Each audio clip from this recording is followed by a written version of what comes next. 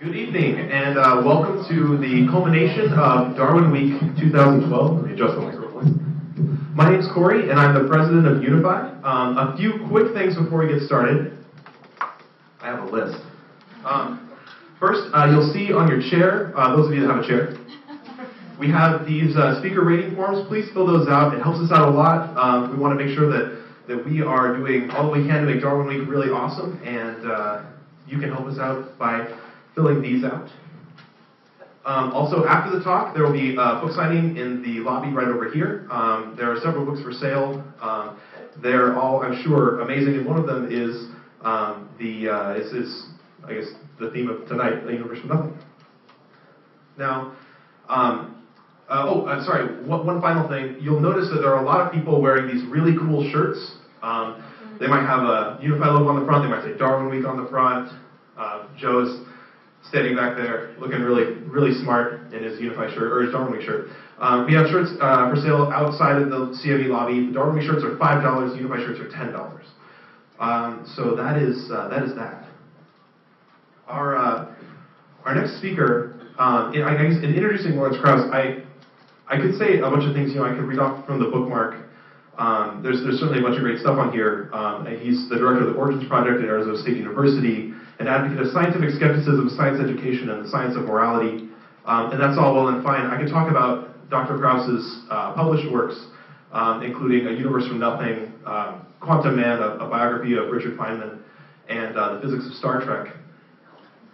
But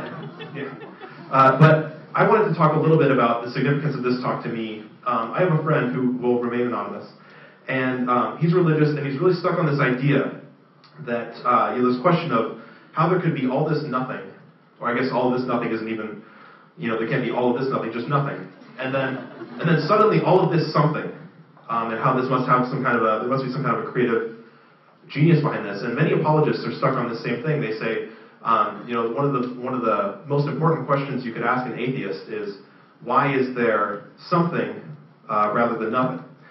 So I think we have the best person in the world here to answer that question, and to explain to us all why my good friend is mistaken. So please join me in welcoming Dr. Lawrence Krauss to Darwin Week 2012.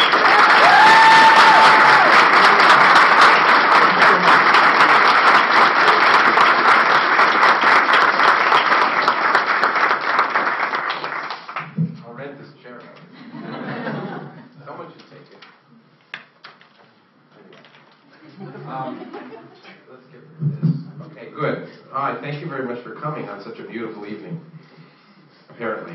I just came from Phoenix, but anyway. It's very, very nice that it's not snowing.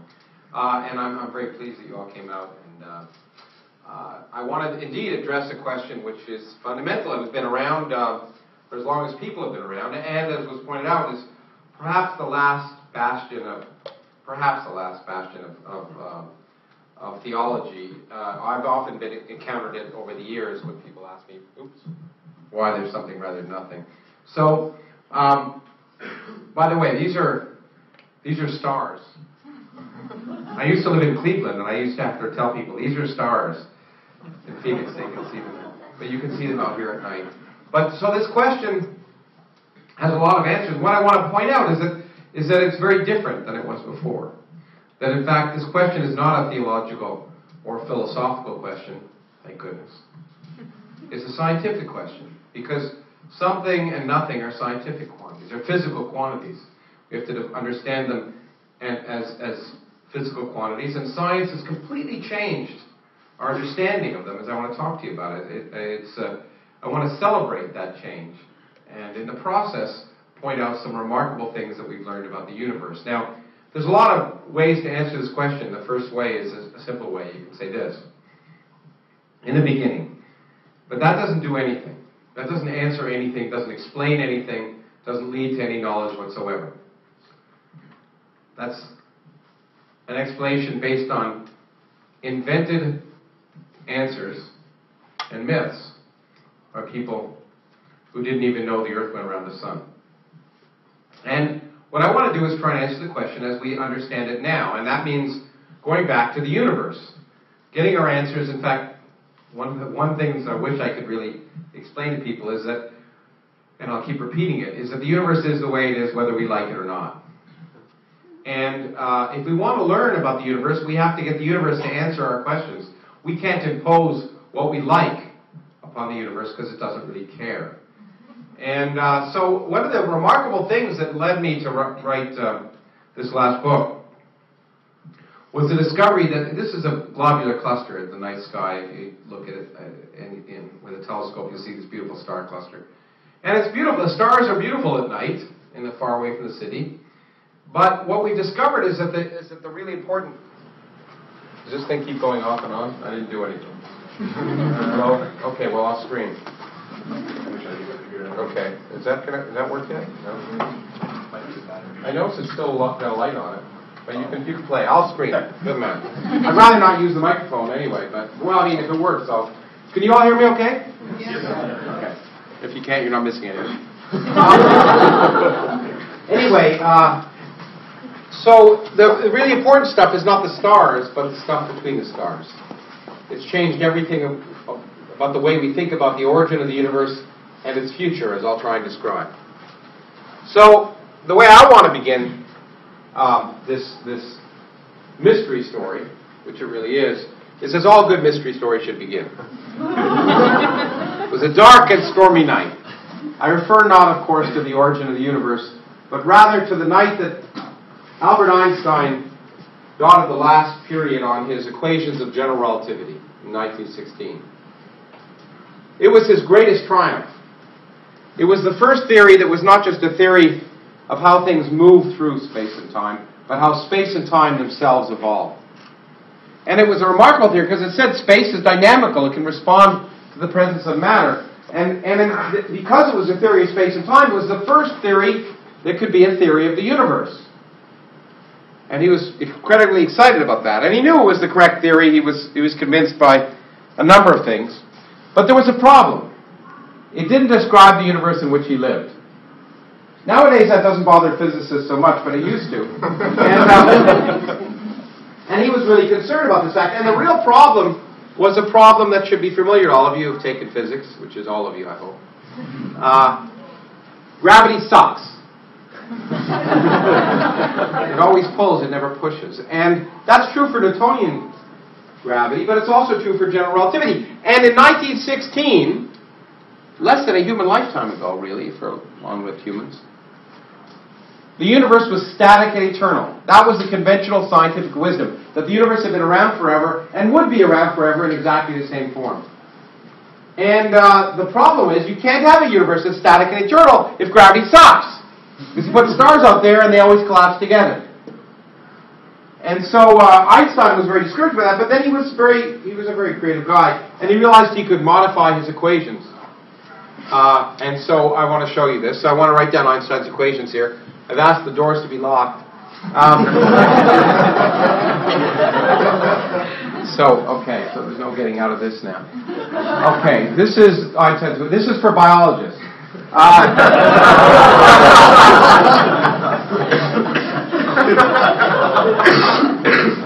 Pick on philosophers. This is for philosophers. Anyway, it's not completely facetious, but I hope you're all with me. The left-hand side equals the right-hand side. We're okay with that? Now, it's not facetious completely because, in fact, in Einstein's equations, the left-hand side of the equation relates to the fact that space can curve in the presence of matter, and it describes the geometry of space. And the right-hand side is the stuff that makes space curve, which is the energy and momentum of stuff in the universe. And that's the physical content of Einstein's equations. Stuff causes space to curve, which affects the properties of stuff. And I'm a theoretical physicist, so I have to write down the Greek letters, and that's much more illuminating. So this is the equation that had problems. And Einstein realized that consistent with the mathematics, the symmetries that had led him to develop general relativity, he could modify this equation slightly by adding a new term on the left-hand side. And that term he called the cosmological term. And what he realized that this would do was that this would produce a small repulsive force throughout all of empty space. So small that you'd never measure it here on Earth. It wouldn't destroy the beautiful calculations of Newton that had led to his universal law of gravity in the solar system. It would be imperceptibly small. But on the scale of the universe, of the galaxy, it could build up, and it could hold distant stars apart. So we thought this would be the solution. Now, almost immediately after we wrote down this, problems started to arise. And in fact, when I was in Switzerland a few years ago on leave, I got this postcard from Einstein to Hermann Weyl, who's a very famous mathematical physicist, from 1923, and it said, some of your German is probably better than mine, but if you get rid of a quasi-static universe, then out with the cosmological constant, out with the cosmological term. Because already by 1923, it was beginning to be understood that the universe wasn't static. And he realized if the universe is expanding, you don't need this cockamamie cosmological term anymore, because gravity can suck. Because if the universe is expanding, gravity can work to slow the expansion, and the big question of 20th century physics, the holy grail of cosmology, became, is there enough gravity to stop that expansion and reverse the Big Bang expansion, reverse the Big Bang, the big crunch, or will the universe go on expanding forever? That became the big issue. And so he called the cosmological term his biggest blunder. He wished he'd never included it. Now, while there were inklings in the 20s that the universe wasn't static, the person who convinced the world that the universe isn't static is one of my heroes, this guy right here, Edwin Hubble. He's a hero of mine because he gives me great faith in humanity. Because he began life as a lawyer and then became an astronomer. So there's hope for even some of you. And Hubble did many things. With the Mount Wilson telescope, he actually made a remarkable discovery, somewhat peripheral to what I thought it was probably worth mentioning, because it gives you a sense of how new our understanding of the universe is. In 1925, not only was the universe static, but we knew our universe consisted of the Milky Way. One galaxy. That was the universe. If you looked at our Milky Way galaxy with telescopes available up to that time, you just saw the Milky Way. You saw these fuzzy things in the Milky Way when you looked, and they were called nebulae, and that's Greek for fuzzy thing. And there was a big debate about what they were. And with the Mount Wilson telescope in 1925 was strong enough for Hubble to conclusively prove that these nebulae were in fact other island universes, other galaxies. We now know that there are 400 billion galaxies in the observable universe. And until 1925, we knew of one of them. So in 87 years or so, everything has changed. So you understand, we're like the early map makers. We're just beginning to understand the universe on larger scales. So it's not surprising that we're often surprised. And I want to relate to you those surprises because they have profound implications, not just for understanding the universe, but perhaps for understanding where we came from. Okay, so Hubble was the one who discovered the universe was expanding, and this is how. Okay, these are galaxies, not sperm. That was for you had that a different day, I think. So we are here, and what Hubble discovered is that as you look out, as he looked out at other galaxies, all the galaxies on average are moving away from us. And those that were twice as far away from us are moving twice as fast. Those who were 3 times as far away from us are moving 3 times as fast, and so on. So what does this tell you? Well, it's obvious. It tells you we are the center of the universe. That's not true. As some of my friends remind me on a daily basis, it's not true. It's not. The reason it looks like we're the center is that we have this myopic. We're stuck in our universe. Most of us are stuck in our universe. Well, except the Republican candidates, but everyone else in our universe. And that's the problem. So if we want to see the universe expand, we've got to get outside our universe. Well, it's hard to do it in the real universe, but I can do it in a fake universe. I can create a 2-dimensional universe. And then I can put galaxies on a regular grid here, and you can see that at one time, T1, the galaxies are this far apart, and then this region of the universe has grown. At T2, it's bigger. So if you're standing outside, you can easily see that the universe has expanded. But what would you see if you were living in this universe? Well, pick a galaxy, any galaxy, say this one. And what I want to do is put it on top of itself, superimpose this image on top of this one, putting this galaxy on top of itself, and ask what you'd see from that galaxy, and you'd see exactly what Hubble saw. Every galaxy is moving away from you, and those that are twice as far away move twice the distance at the same time. Those that are 3 times as far away move 3 times the distance. And it doesn't matter what galaxy you pick. Any galaxy, you see exactly the same thing. So, depending upon your mood, either every place is the center of the universe, or no place is the center of the universe. It doesn't matter. What this is telling us is that the universe is expanding. And of course that was profoundly important because if the universe is expanding, it had a beginning.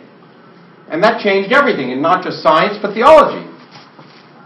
Because it meant the universe did have a beginning. It turns out the beginning is 13.7 billion years ago, not 6,000, except in Ohio and Arkansas and a few other places.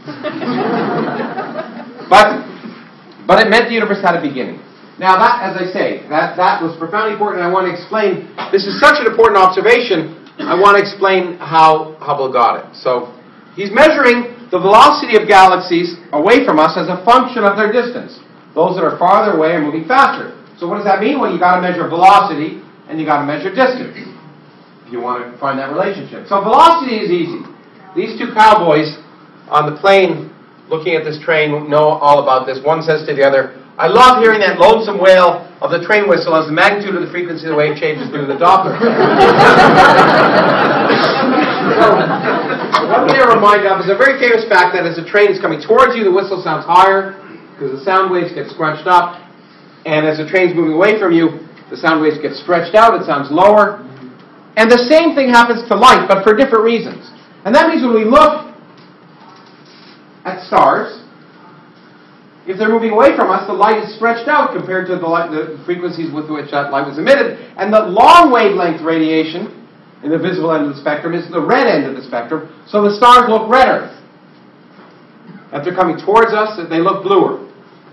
And so what Hubble discovered is that the stars and galaxies that are further away from us are progressively redder. They have a bigger redshift, as it's called. So the velocity is the easy part. You just measure the frequency of light emitted by the galaxies, you see how much is shifted, and you know their velocity. But the hard part is distance. How do you know farther away galaxies are farther away? Well, that's hard because we don't have tape measures that are that long. So you've got to think of some way to measure distance, and of course use the laws of physics. So I can tell the distance to the back of the room if I turned on all the lights except for one of the lights in the back, and I say it was a 100-watt light bulb. And all of you are too young to remember the days when cameras had light meters, but they used to. And if I knew there was a 100-watt light bulb there and I had a camera right here with a light meter and it told me there was 1 watt of light coming into my camera, I know how the light spreads out. I know it's 100 watts there and 1 watt here. I can figure out how far away it is. So that'd be great if the universe were populated with 100-watt light bulbs, but it's not, unfortunately. So we have to look for the equivalent, something called a standard candle, something whose intrinsic brightness we understand. And then we look at it through a telescope, see how bright it looks, and then we know how far away it is. Okay? So that's been the hard part, because it's hard to find standard candles. And that's one of the reasons, this is Hubble's original data from 1929. Velocity versus distance. And this is one of the reasons he was such a great scientist. He knew to draw a straight line through that data set. It's not at all obvious. Just a lucky guess, in fact. But he did something else that was profoundly important for us. He got the answer wrong by a factor of 10. And most observational astrophysicists have tried to continue that tradition. It actually was very embarrassing because he discovered the universe was expanding 10 times faster than it actually is. And if you work it up, you know how fast the universe is expanding, you can figure out how old it is because you can figure out how long it took things to get out to where they are. And if this were true, the age of the universe would be 1.5 billion years old. But people already knew in 1929 that the Earth was older than 1.5 billion years old, except in Arkansas and Ohio and a few other places. So it was a little embarrassing when the Earth was older than the universe. Something we didn't like to talk about. But happily, he got it wrong. And he got it wrong not because he was a crummy astronomer, but it's very difficult to find standard candles. We now know the expansion rate is almost a factor of 10 lower. And so the universe is almost 15 billion years old, 13.7 billion years old. And we've been able to do it because we have new kinds of standard candles. And here's the best standard candle we have. This is a Hubble Space Telescope picture, one of my favorites, and then they're all my favorites, actually. This is a galaxy long, long ago and far, far away. It's actually not that long ago and that far away. It's only 50 million light years away. So the light from this galaxy was emitted 50 million years ago. And before it was received by the camera that took this picture. It's a spiral galaxy, just like our own. You've seen one, you've seen them all, more or less. And there's something interesting about this picture. In the center of the galaxy, this galaxy, like almost all galaxies, contains about 100 billion stars. And the center of the galaxy contains about 10 billion stars. But here is a star that's shining with the brightness of the whole center of that galaxy. How could that be? Well, the first thing to assume is that it's a star in our galaxy that got in the way of the picture. That's a reasonable assumption. It's wrong, but it's a reasonable assumption. It is, in fact, a star on the edge of that galaxy. And it is, in fact, shining with the brightness of 10 billion stars. How can that be? Well, it's a star that's just exploded. A supernova. The brightest fireworks in the universe. When a star explodes, it shines briefly, a period of about a month, with the brightness of 10 billion stars. Now, fortunately for us, stars don't explode too often. But fortunately for us, they explode, because we wouldn't be here otherwise. Stars explode about once per 100 years per galaxy. Now, the reason it's fortunate is that every atom in your body essentially came from a star that exploded. Because the elements that were created in the beginning of the universe, in the first second or minute or so of the Big Bang, were just hydrogen, helium, and a little bit of lithium. Okay, but the stuff that's important for you, well, some of you may depend on lithium, but the rest of you, carbon, nitrogen, oxygen, all the things that we depend upon were created in the Big Bang. They were created in the nuclear furnaces and the cores of stars. And the only way they could get into your body is if the stars were kind enough to explode. And over the course of the lifetime of the Milky Way galaxy, 200 million stars have exploded. And there are atoms in your left hand that have come from different stars in your right hand. So, Alex, stand up. I'm going to read it because I don't know what to say. It says, it really is the most poetic thing I know about physics. You're all stardust. You couldn't be here if stars hadn't exploded. So forget Jesus, the stars died so you'd be here today. I said that in a lecture once, and it's become like a bumper sticker, and now it's on T-shirts. But it really is the most poetic thing I know about the universe. You are stardust. Think about that. Every atom in your body has experienced the most violent explosion in nature. Maybe more than once. Probably more than once. So it's remarkable. But in fact, in any case, these supernovae are standard candles because this type of supernova, called the Type 1a supernova, for reasons I don't have time to go into, we think we understand its intrinsic brightness. And if we can study these things, and the galaxies are in, we can measure how far away the galaxies are and determine the Hubble expansion. But how can you, if these stars explode once per 100 years per galaxy, how can you study them? Well, simple. You assign a graduate student to each galaxy. 100 years is about the right time for a PhD. Graduate students are cheap. If they die, you just get new ones. But we don't have to do that because the universe is big and old. That's the other amazing thing about the universe. And rare events happen all the time. So if you go out tonight and it'll be dark here and you'll be able to see the stars. It's a clear night. Take your arm and hold it out and hold a dime-sized hole and point it at a dark spot in the sky where there are no stars. With one of the biggest telescopes on Earth today, if we looked at that dime-sized region, we would see about 100,000 galaxies. Now think about it. Once per 100 years per galaxy, 100,000 galaxies. On a given night, you'll see one or two stars explode. Statistically. And astronomers do that. They apply for telescope time. They say, tonight I'm going to see a few stars explode, and they do, unless it's cloudy.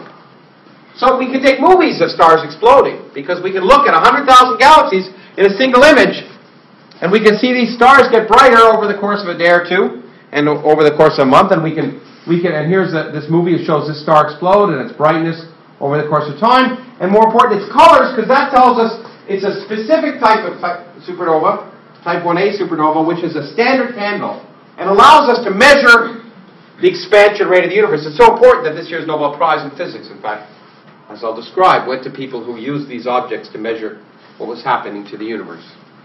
So now we have a much better Hubble picture than Mr. Hubble did. Here it is. It's, of course, was made after the important fundamental realization that on a log-log plot, everything is a straight line. But in spite of the guide to the eye, we can now measure the Hubble expansion rate to not a factor of 10 uncertainty, but to 10% uncertainty. So we know how fast the universe is expanding. And then we can begin to ask the question, what will happen in the future? In fact, the reason I got into cosmology is I wanted to be the first person to know how the universe would end. It seemed like a good idea at the time. So the reason is that, okay, Einstein tells us that space is curved. Now, I can't draw curved three-dimensional universes, and you can't picture them, because we're three-dimensional beings.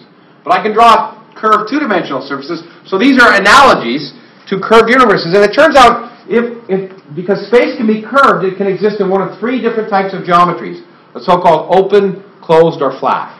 And so, I can picture them here. Here's an open two-dimensional universe, a closed surface of a two-dimensional sphere is a closed universe, and a flat universe is like a flat piece of paper in two dimensions. I can't picture it in three dimensions, but I can tell you, for example, in a closed universe, if we lived in a closed three-dimensional universe, if you look far enough in that direction, you would see the back of your head, as light would go around the universe. Space would close on itself. And that sounds great at cocktail parties or try-pest people in bars or whatever, but what's really important is that in a matter-dominated universe, if the universe is closed, it will expand, stop, and recontract. An open universe will expand forever, and a flat universe is the boundary between the two, just slowing down and stopping. And that's why I got into cosmology, because I figured if I can determine which universe we live in, I can determine the future. We know how fast the universe is expanding, and to determine which universe we live in, the only other thing we have to do is weigh the universe. And it turns out that's easy. Well, it took 80 years. But there's a lot of, I actually wrote a whole book about it once, but in fact we can now weigh the universe using a simple idea that was first proposed, it turns out in 1936 in this paper in Science, one of the preeminent science journal. I want to take you back here because you're all young and some of you may become scientists, and I want to remind you of a kinder, gentler time. And so in 1936, this paper was written, and it was called Lens-like Action of a Star by the Deviation of Light in the Gravitational Field. And here's how the paper began. Some time ago, R.W. Mandel paid me a visit and asked me to publish the results of a little calculation which I had made at his request. This note complies with his wish. Now try to submit something like that now. Now, it turned out the author had credentials. The author was Albert Einstein, so they But what he presented was a calculation they thought was completely irrelevant. He had realized, he knew that light curved in a gravitational field. That was one of the predictions of general relativity, verified in 1919, that made him famous. But therefore he realized if you have a big enough mass, and you have a light source behind the mass, the light rays can go around it and come back and converge and be magnified, like my glasses magnify nearby objects. Or if I had a cut glass goblet, I'd see many images of you if I held it up.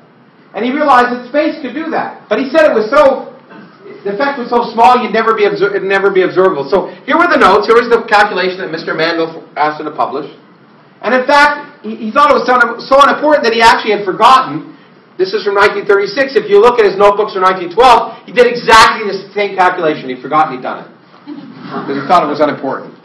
And it's actually kind of fun if you read the letter he wrote to the editor afterwards. He said, "Let me thank you for your cooperation with the little publication which Mr. Mandel squeezed out of me. It is of little value, but it makes the poor guy happy." That's how science is done. Anyway, it turned out to be not of little value because it allows us to weigh the universe. And in fact, here's a picture of the phenomena that Einstein said we'd never see. This is another Hubble Space Telescope picture. And one of the amazing things about this picture is every spot in this picture is not a star, it's a galaxy.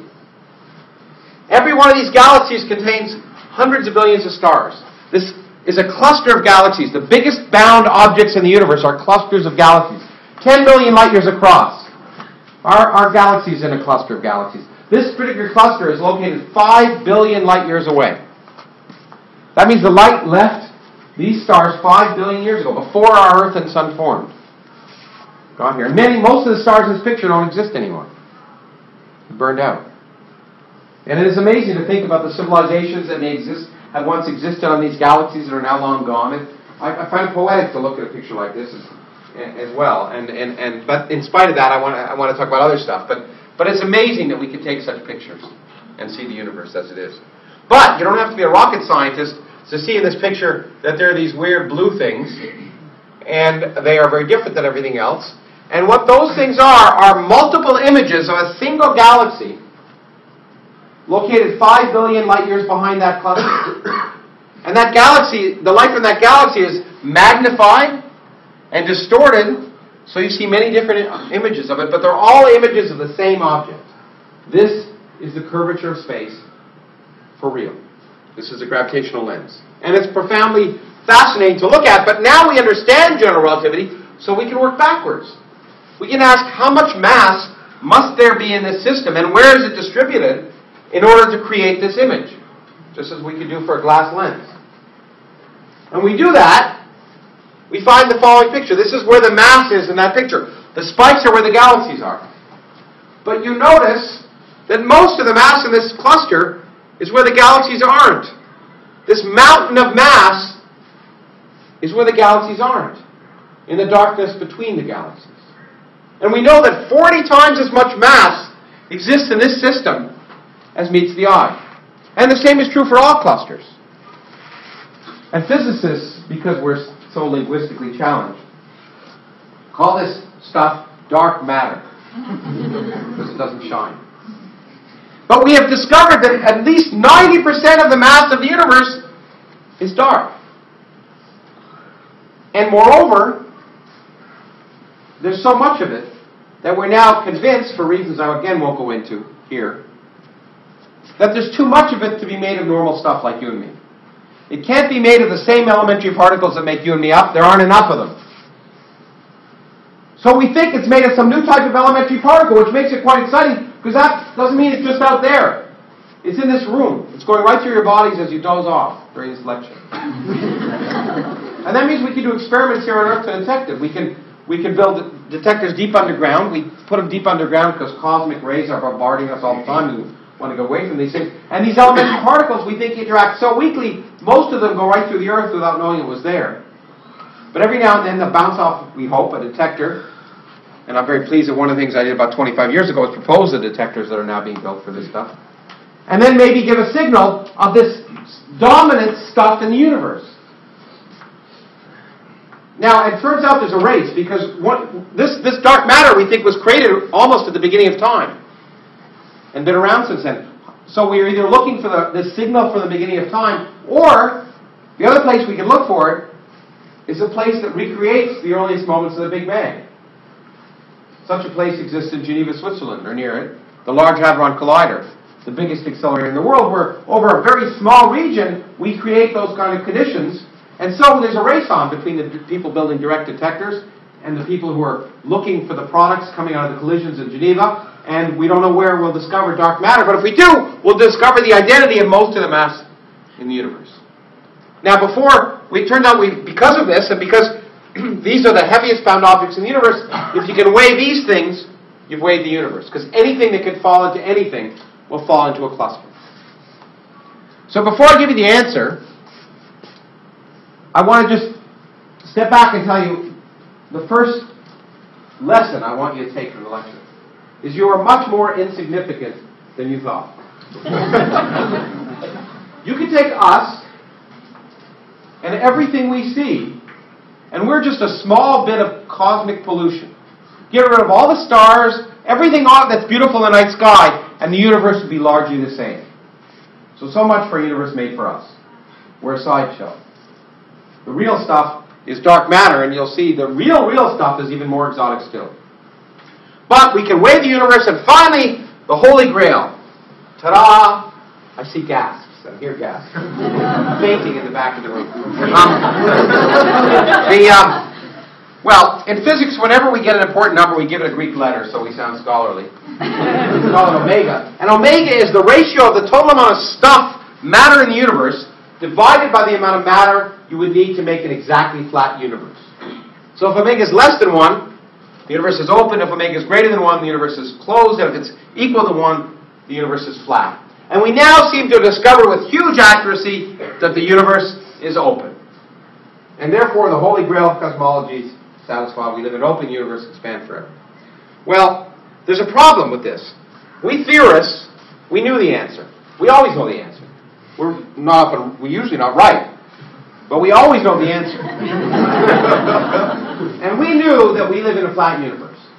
Because a flat universe is the only mathematically beautiful universe, for reasons I'll describe. And here these damn observers were getting the wrong answer. Well, they always get the wrong answer. But it's a problem. Well, it's not too much of a problem, because you see, you're weighing stuff.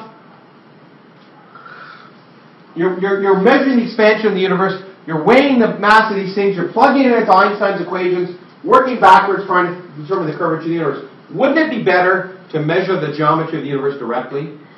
Of course. And the answer is yes. And in the last decade or so, we've been able to do that, which is remarkable. I never would have believed we could do it. Actually, after we did it, I remember I wrote a paper 20 years ago talking about how we could do it, but I'd forgotten.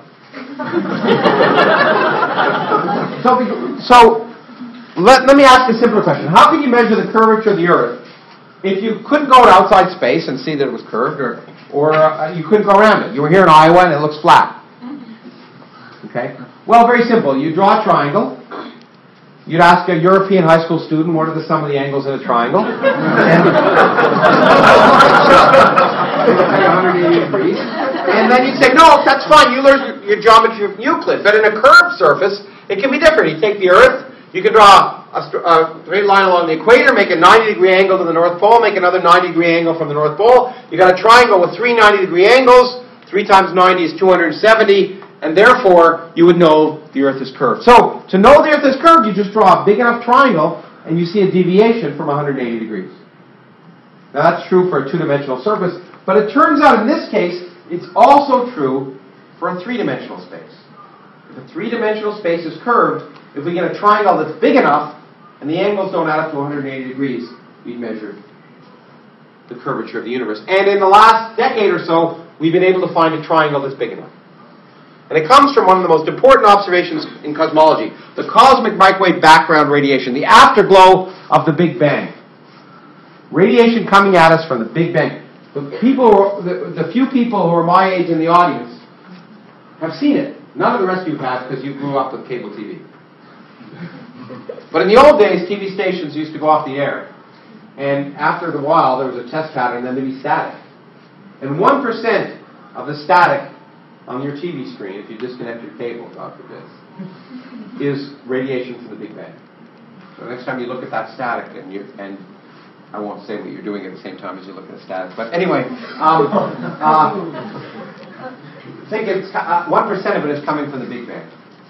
Now, even though it's there and so obvious, we didn't even know it existed until 1965. It was discovered in 1965 in New Jersey, of all places, by two people who didn't know what the hell they were doing. but they won the Nobel Prize anyway. Because you don't have to know what you're doing to win the Nobel Prize. You just have to. You don't. No, seriously. You don't. You just have to make a big discovery. You don't have to. And that's perfectly reasonable. You have to change our understanding of the world. You didn't have to know you were going to do it beforehand. And that's often the case, as you'll see. In fact, there's another example I'll talk about. But let me tell you where the cosmic microwave background comes from. As we look out here from the Earth, 10 billion years old, when we look at galaxies that are a billion light years away, well, we're looking back in time. We're doing cosmic archaeology, as I told you. And now you think about it, if the universe is 13.7 billion years old, if you look back far enough, you should see the Big Bang.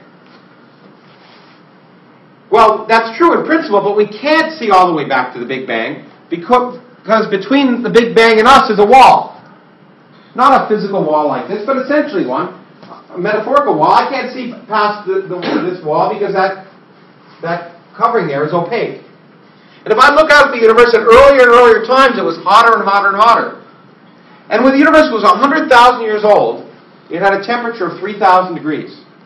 At that temperature, hydrogen, which is the dominant stuff in the universe, gets broken apart by radiation into protons and electrons. And instead of neutral matter, you have what's called a plasma. And a plasma is opaque to radiation. You can't see through it. Before this time, the universe is opaque. So let's run the film forward. You got this opaque universe, opaque. Then suddenly, it cools down to 3,000 degrees. Suddenly, hydrogen, protons can capture electrons. Matter becomes neutral, and neutral matter is transparent. So just like I can see that wall, because my laser beam bounces off the wall, it comes back, bounces off that surface, and the air between me and the wall is transparent. I can see that wall. If I look out here, I should see radiation coming at me from all directions at the moment the universe became transparent. And the prediction of the Big Bang, one of the predictions is that such radiation should exist. And of course, the universe is cooled between then and now, and we should therefore see not 3,000 degree radiation, but about 3 degree radiation. And that's what bozos in New Jersey discovered. By accident. Now, it's profoundly important. It was worth the Nobel Prize because it told us the Big Bang really happened. This is radiation coming from the Big Bang. Now, on this, if we could image this surface, if we could take a picture, then we'd see what the universe looked like 13.7 billion years ago. We could get a baby picture of the universe, and I'll show it to you in a second. But on that picture, there's one important scale. It's 1 degree across. Why 1 degree? Well, this distance is 100,000 light years across. And if the universe is 100,000 years old, Einstein tells us that no signal can travel faster than light. No information can propagate faster than light. And therefore, if this universe is 100,000 years old and this is 100,000 light years, this is how far a light ray could travel in that time. And that means nothing over here could affect anything over here. And that means if you have a lump of matter, well, it starts to collapse because of gravity and it heats up and all these things happen if it's this big.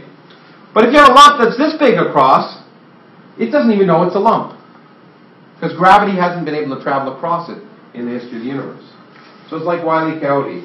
You remember when he runs off his cliff, he just sort of sits there for a while before he realizes it's supposed to fall. And that's the way it is. These big lumps won't collapse. The biggest lumps that could have collapsed are 1 degree across. But that gives us a triangle. Because there's a triangle with on one side 100,000 light years across, a known distance away from us, and in a flat universe, light rays travel in straight lines, and that 100,000 light year across ruler will span a size of 1 degree on our eyes. But in an open universe, it turns out light rays diverge as you go back in time, and that means that same ruler will look smaller.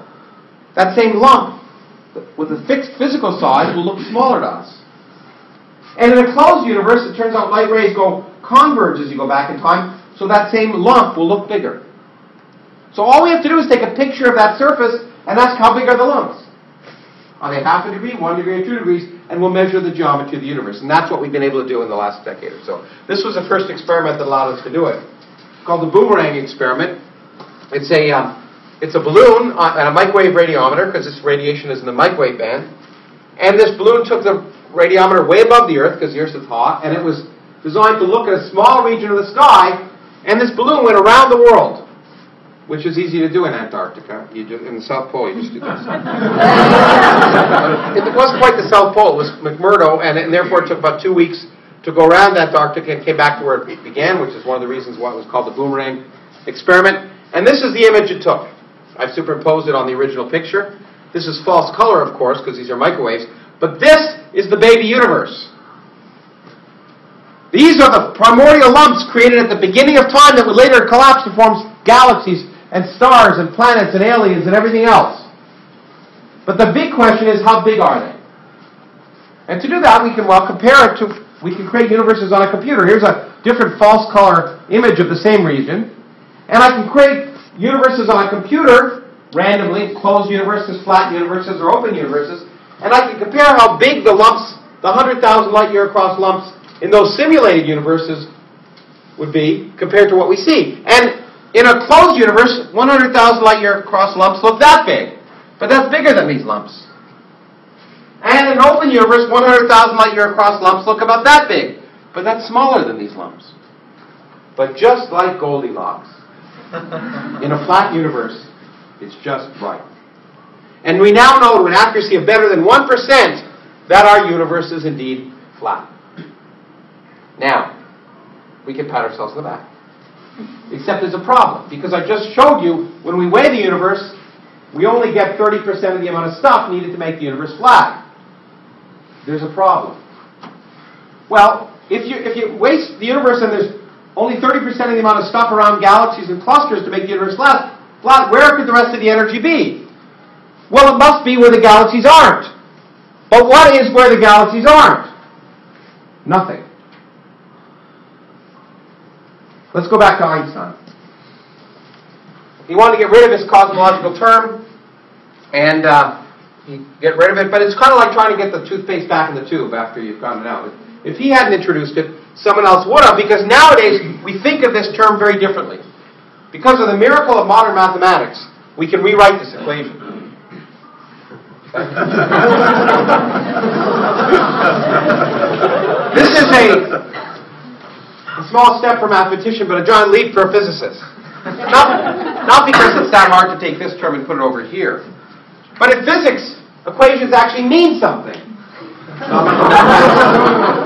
And so this term, remember, on this side of the equation, describes geometry. But when you put it on this side of the equation, it acts like a new kind of energy. Now, what kind of energy could produce such a term? It turns out there's only one kind of energy that can produce such a term. The energy of nothing. And by nothing, I don't mean nothing, I mean nothing. I mean if you take a region of space and get rid of all the gas and radiation, everything, so there's nothing there. If that region of space weighs something, then it will produce such a term. Now that's insane. Nothing can't weigh anything. If you ask a 4-year-old, how much energy is there in nothing, they'll tell you nothing.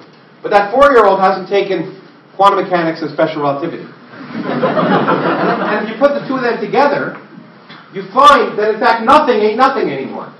Nothing is a boiling, bubbling brew of virtual particles popping in and out of existence in a time scale so short that we can't measure them directly, called virtual particles. Now that sounds like philosophy, because it sounds like, or theology, which is worse, because it sounds like counting angels on the head of a pin. If you can't measure it, then what's the point of talking about it? Well, you can't measure these virtual particles directly, but it turns out we can measure their effects indirectly.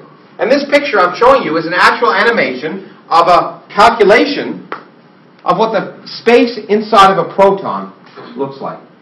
It's a calculation that required a lot of modern physics to be performed. In fact, it was shown at the Nobel Prize ceremonies in 2004 by the people who developed the theory of how to do the calculations.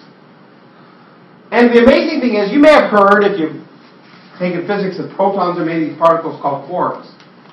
But it turns out the quarks don't account for most of the mass of the proton. They only account for 10% of the mass.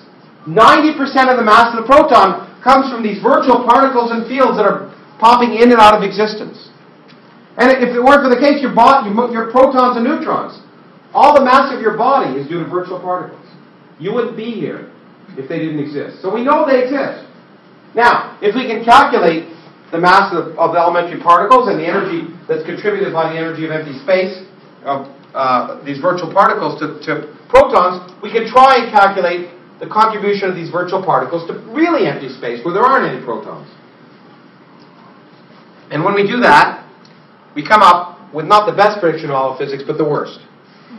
We calculate that the energy of empty space should be roughly a gazillion times the energy of everything we see. 120 orders of magnitude more than the energy of all galaxies and everything else. Now that's so crazy, because if it was the case, the universe would be expanding so fast, none of us would be here.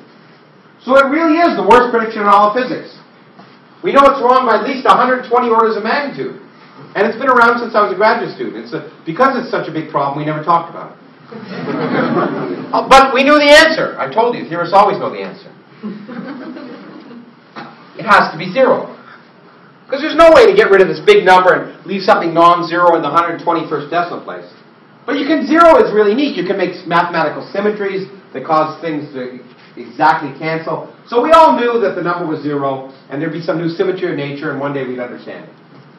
But the thing about cosmology and science is, I repeat, it doesn't matter what we want or what we think is sensible. We have to find out what's sensible by asking the universe rather than the other way around. And cosmology is an empirical science, so as much as we knew the answer was 0, we should go out and look for it. Now, what would be the impact if the energy of empty space wasn't 0? Well, I remind you, it produces a cosmological term, and that's gravitationally repulsive.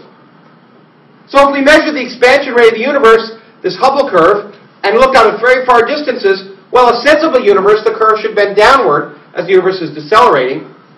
But if there was energy of empty space, it should turn upward. In 1998, 2 groups of astronomers who didn't know what the hell they were doing, well, they knew what they were doing, but they didn't quite know why, went out and measured these type 1a supernovae at large distances and determined that this was the cover of Science magazine. It doesn't look like much, but it is a lot. To interpret it, I want to just draw a straight line. Here's the Hubble curve I showed you earlier. A straight line, just a perfectly straight line through that data set, and bring the whole thing down so the straight line is horizontal. If the universe was decelerating as they expected it to be, and they wanted to measure the rate at which it was slowing down, then these distant supernovae would fall along this curve. But they don't. They don't even fall on the straight line. They go above the curve. Now, there's only two ways that could be the case. One, the data could be wrong. Often is. Or two, the universe is accelerating. It's speeding up. And if just for fun I ask how much energy do I have to add to empty space to make the universe speed up this much, I get exactly what we were missing. We get 70% of the energy needed in a flat universe, and that's exactly what we were missing. So everything holds together with this cockamamie universe. This is the universe in which we live, in which nothing is almost everything. Almost everything. 70% of the energy of the universe resides in the empty space, and as I'll point out, we don't have the slightest idea why it's there. If anyone comes here and tells you they do, they're lying, especially if they're string theorists. Its existence is probably tied to the nature of space and time and the origin of our universe, and it will determine our future, as I'll describe near the end. But it really emphasizes yet another fact, that you are more insignificant than you thought you were a few minutes ago. Because now, we know that 70% of the energy of the universe resides in empty space, 30% resides in dark matter, and something like 1% resides in everything we can see. 99% of the universe is other stuff. We really are completely insignificant. Now, it's changed everything, and I want to talk a little bit about how it's changed everything. I want to talk about this. Remember, I told you I got into this field because I wanted to learn how the universe would end, and it turned out to be a misplaced notion. Because it turns out it's easy to determine how the universe will end. We can do it as we would in an introductory physics course if I had a coin, but I don't have one, so it doesn't matter. If I threw an imaginary coin up, it would come back down. If I threw it harder, it would go up higher, take longer to come back down. If there was no ceiling, if I threw it up really hard, it wouldn't come down at all. Now, in kindergarten, we teach kids how to calculate this. Okay, you'll remember back to kindergarten. It turns out we can say the energy of that coin has two pieces, a positive piece, something called the kinetic energy, and a negative piece, something called the potential energy. And it turns out it's just bookkeeping. If these two things add up and the total energy is greater than zero, the coin will escape. If it's less than zero, the coin will come back down to Earth. That means if this term is bigger than that term, the coin will escape, so you have to get the speed fast enough to escape. 11 kilometers per second from the Earth's surface. And if it's less than that, then the negative term beats the positive term. And if it's exactly zero, then the coin will go out to infinity and just escape slowing down and never quite stopping. Well, it turns out, let's look at our universe. Remember this region of the universe, we're at the center, and there's some galaxies moving away from us. If this region is small compared to the size of the universe, Newton works. And if the universe is the same everywhere, I can determine the future of the universe just by looking at a single galaxy. Whatever happens to that galaxy will happen to all galaxies. And to determine whether it's going to stop and come back again, I just do the same calculation I did for the coin. So I calculate the positive piece. Well, the positive piece comes from its velocity, but Mr. Hubble told me its velocity. The negative piece comes from the total amount of mass, the gravitational attraction of all the stuff in there, including the dark matter. And if B over A is bigger than 1, the universe will collapse. If B over A is less than 1, the universe will expand forever. And it turns out, amazingly, that this quantity B over A is nothing other than omega. The quantity I told you before. And we now know we live in a flat universe where omega is 1. What does that mean? That means B is exactly equal to A. What does that mean? That means the negative energy is equal to the positive energy. What does that mean? It means the total energy of the universe is 0. Now, if you were going to make a universe from nothing, what total energy would you give it? One of the big problems of people who suggest the universe something can't come from nothing is that you can't get, they pretend they're physicists. They say, You can't get energy from nothing. One of the great things about the universe is, because of gravity, you don't need energy. So I want to talk about some of the implications. Now that you're wise enough to know the data, let's talk about the implications. And I don't say that sarcastically, because it always amazes me that people argue ad nauseum over centuries about this issue without ever asking what the actual universe looks like. So, now we know a flat universe is the only one where the gravitational energy of every object is on average precisely equal to 0. It didn't have to turn out this way. But that's one of the reasons we thought the universe was flat. It didn't have to turn out that way, but it did. It could have been falsified.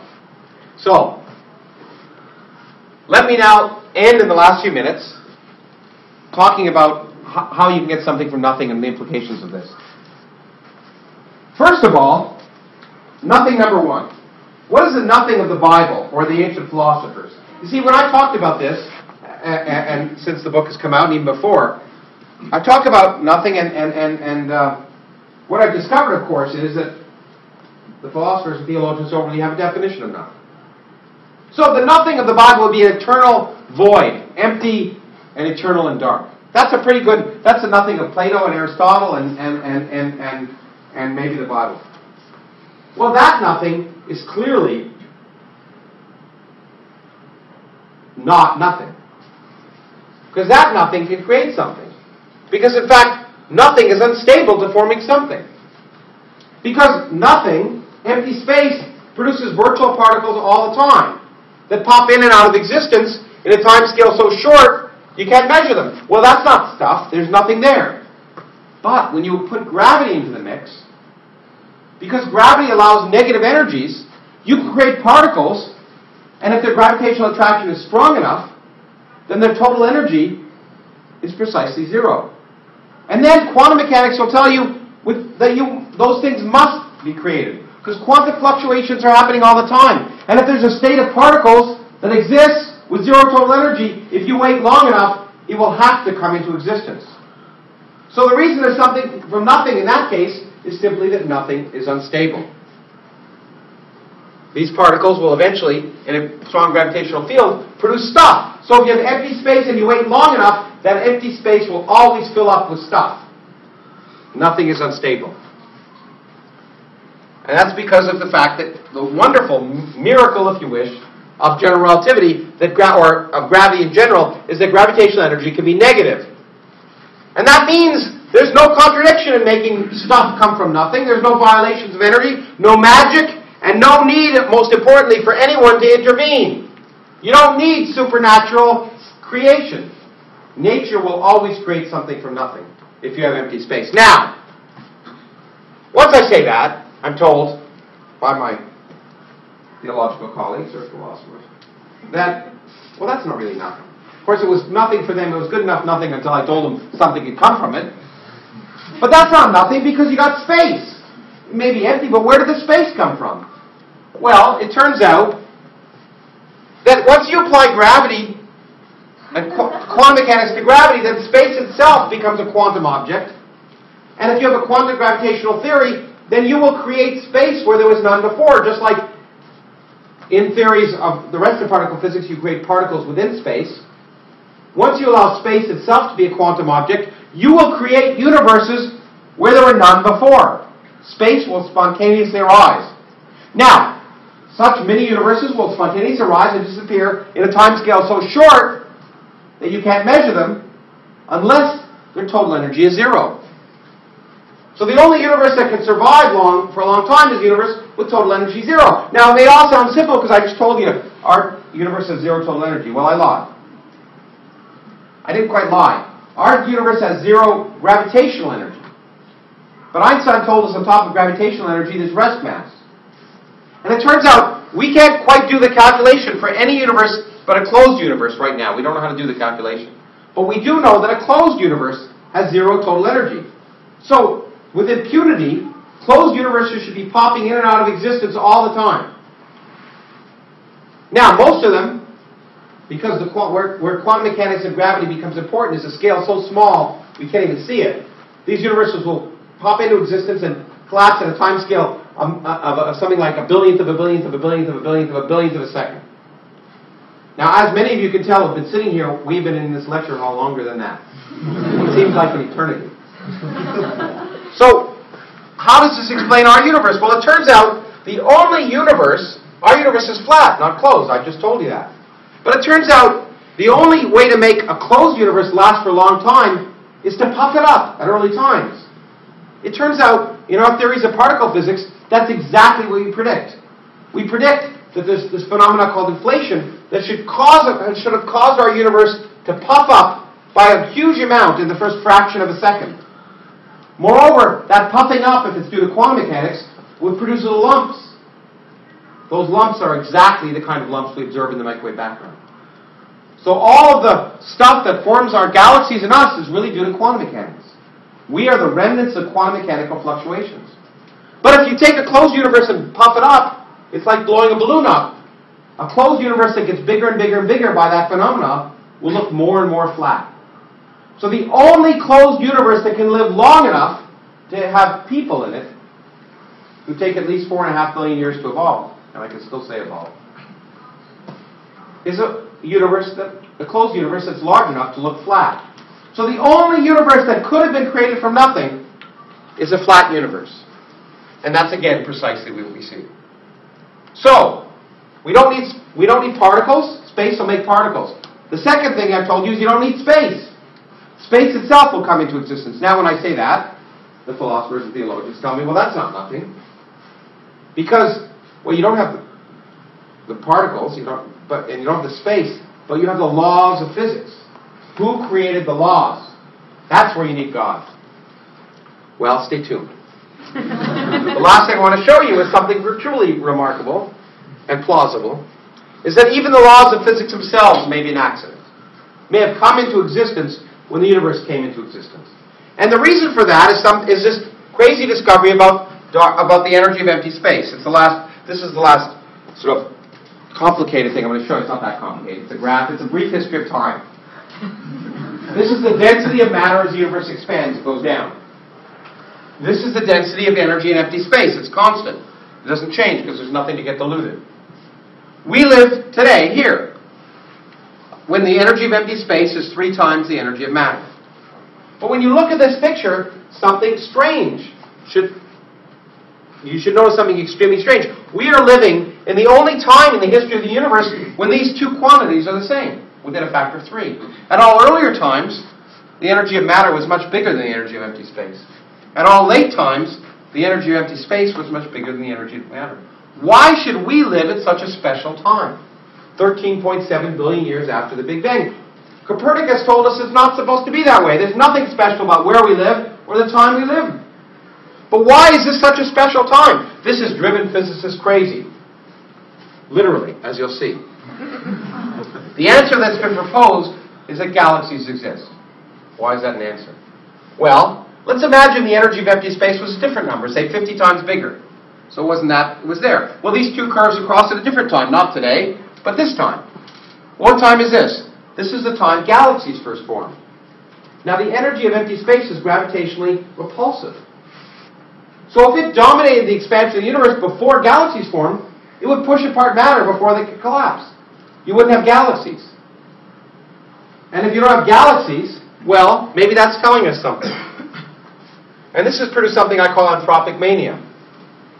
If there are many different universes, and in each universe the energy of empty space is different, then only in those in which it's not much greater than what we measure today will galaxies form. And only then will stars and planets form, and only then will astronomers form. So the universe is the way it is because astronomers are here to measure it. Think about that. It sounds ridiculous. It sounds almost theological. It's not. It's kind of, in fact, it's perfect to talk about in Darwin Week. Because it's kind of a cosmic natural selection. We would not expect ourselves to find ourselves living in a universe in which we couldn't live. In fact, the opposite would be quite fantastic.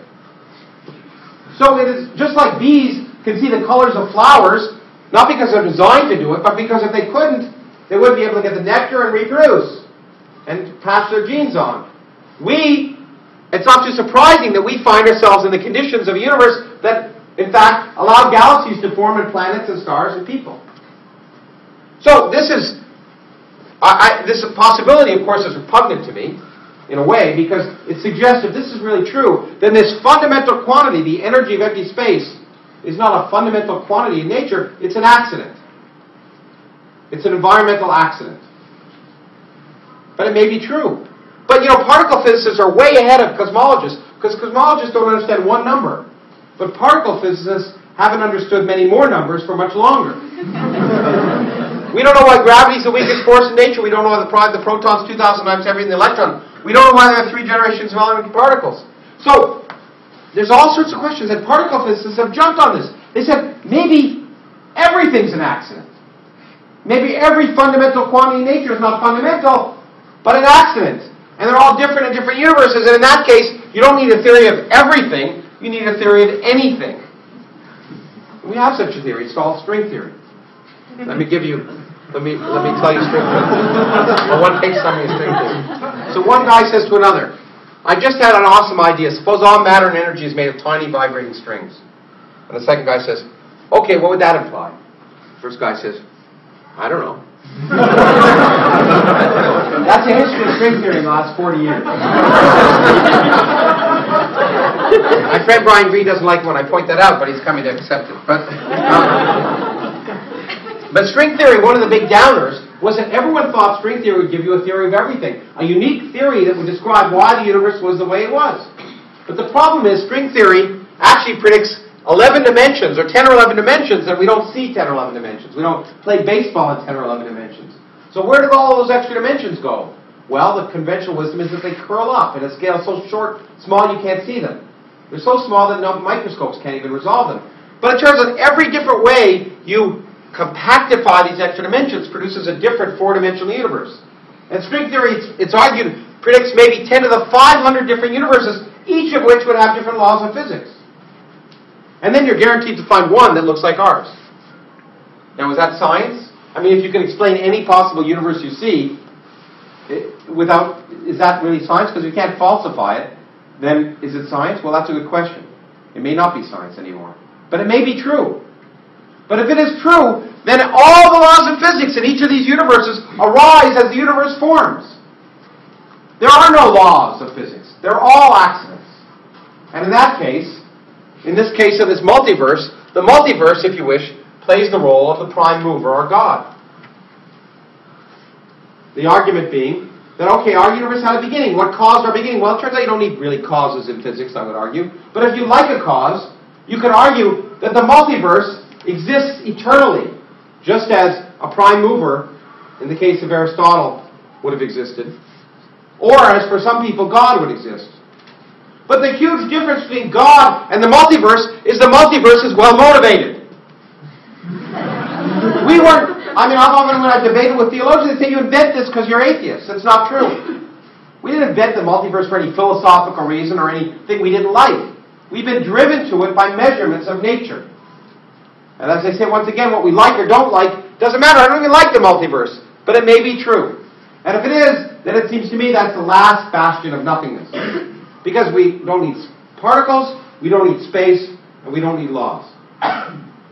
So, the last thing in deference, I know I've gone on 10 minutes too long and I want to spend only 3 or 4 minutes on this, but I want to do this in deference to a very good friend of mine who died recently, Christopher Hitchens, who, when I was explaining this to him, pointed out to me that nothingness is heading straight towards us. Because, remember, I told you that the energy of empty space determines our future. And our future is miserable. The 2 lessons I want you to get from this lecture are, 1, you are insignificant, and 2, the future is miserable. Because if we think what's going to happen in the far future, it's kind of poetic. 100 years ago, as I described to you, we thought we lived in this static universe with a single galaxy. What's going to happen in the far future, not on our planet, but on planets or on stars hundreds of billions of years from now in our galaxy? What will those astronomers who evolved see? Well, because the universe is accelerating, all of the galaxies we now see will be moving away faster than the speed of light. That's allowed in general relativity, it turns out. But once that's the case, they'll become invisible. And observers in the far future will think they live in the universe we thought we lived in 100 years ago. They will observe a single galaxy surrounded by an eternal empty space, and all of the evidence of the Big Bang will have disappeared. And then that galaxy will eventually collapse to a black hole, which will evaporate, and we will be left with a cold, dark, empty universe. And in that case, because the rest of the universe will disappear before our very eyes, the simple answer to the question, why is there something rather than nothing, in that case would simply be, well, just wait, there won't be for long. Because we have this incredible conceit, just like we do in biology, that we are the pinnacle of evolution. Well, we're a point in evolution. And we also have this conceit that the universe was created for us, and it ain't going to change. But in the far future, the universe will be vastly different. All remnants of us and all matter will go away, and the universe will revert to a state of nothing. So the answer to the question, why is there something rather than nothing, becomes trivial. If there were nothing, you wouldn't be there to ask the question. That's all. I think I'm going to skip Einstein, as much as I like Einstein. Yeah, I think I'll skip this, even though it's profound, but I've gone on 10 minutes too long. Well, actually, let me just go back. I like the last statement, and if you want to understand it, you have to read the last part of my book. But the key point is, what this suggests, I want to point out that what I've argued is not the way the universe must be. I didn't prove to you the universe was created from nothing. But what I've shown you is that it's plausible. In fact, not only is it plausible, but all the evidence is consistent. I find that remarkable, and it is and Richard Dawkins wrote a very nice afterword for my book, comparing it to the origin of the species, which was quite nice of him. But without that conceit, the point is it's very similar to what Darwin did. Before Darwin demonstrated that the diversity of life on Earth can arise by natural causes, it was a miracle. Now Darwin didn't prove it. He didn't know about genetics. He didn't know about DNA. But he showed it was completely plausible, and all the evidence was consistent with that. What we have learned in cosmology in the last 100 years has told us that the same thing is true for the universe. I can't prove to you it came from nothing, but I can show you that it's plausible. And moreover, if I ask what the characteristics of a universe that came from nothing are, they're completely consistent with what we can see. And for that reason, among others, God is completely unnecessary, or at best, redundant. And to me, I find that very satisfying. So, science has demonstrated that the universe from nothing is not only plausible, but likely. And the key thing I wanted to stress is what I said at the beginning. What we mean by something and nothing has completely changed. The very question doesn't mean the same thing at all. And when people say to me, well, you're not talking about the classical nothing of philosophers, I say, who cares? That classical nothing is irrelevant. Because it doesn't relate to the universe that we actually live in. So don't talk to me about it. The question, why is there something rather than nothing, is not the interesting question. The interesting question is, how did the universe evolve and how can we find out? Those are the questions where there are progress. And we've made incredible progress, and we should celebrate that progress instead of being afraid of it. So, the future, indeed, I've told you, will be lonely and ignorant, but will be dominant. And those of us who live in the United States are used to that. Thank you very much.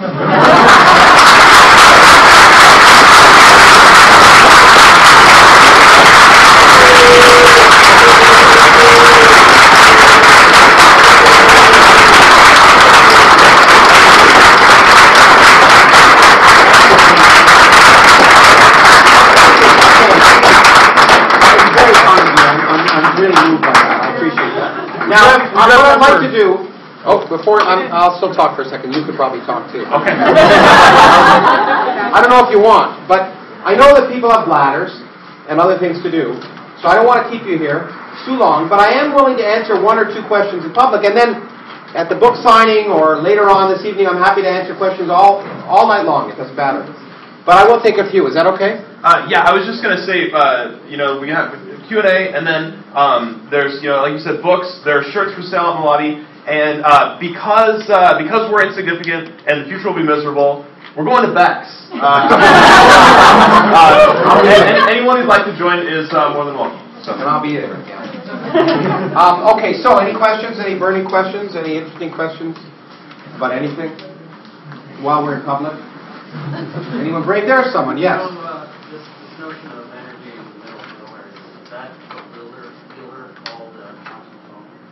Quantum foam, well, John Wheeler called the fact that space-time becomes quantum mechanical as quantum foam, yeah. It's just a word, though. We don't really have a quantum theory of gravity yet, so we can't do the calculations. But he argued that, indeed, if space is quantum mechanical, then there'll be fluctuations creating little baby universes in foam, just like sea foam. And Wheeler was also the person who coined the term black hole for black holes, and he had a good way with words. Because in Russia, it's actually interesting. Black holes are called frozen stars. You never see movies in Russian about frozen stars because it's not as sexy as black holes. But anyway, it's a word, but we don't yet have a theory yet for what the space-time foam looks like, but we know that if quantum mechanics applies to space, it must be pretty wild on small scales. Any other questions? Yes. So what's with the particle moving faster than the speed of light? Okay, I always get asked that. Oh yeah. So unfortunately, these experimenters discovered that claimed they measured these particles called neutrinos coming from the Large Hadron Collider in Geneva. They measured them in Italy, and they claimed that they arrived 60 nanoseconds, 60 billionths of a second faster than they should have if they were traveling at the speed of light. And that, of course, is astounding. It's also wrong. It's wrong for many reasons. We don't know why yet. But it's wrong for a number of reasons. First of all, it actually does conflict with other experiments that I won't go into. But there's really good theoretical reasons to believe it's wrong. And in fact, the speed of light being in that sense an ultimate speed limit is the foundation of all of particle physics, all the stuff we build accelerators on, and we know it works. But on the BBC recently, I gave the ultimate argument for why we know it's wrong, why I know it's wrong. That is, nothing ever arrives in Italy early.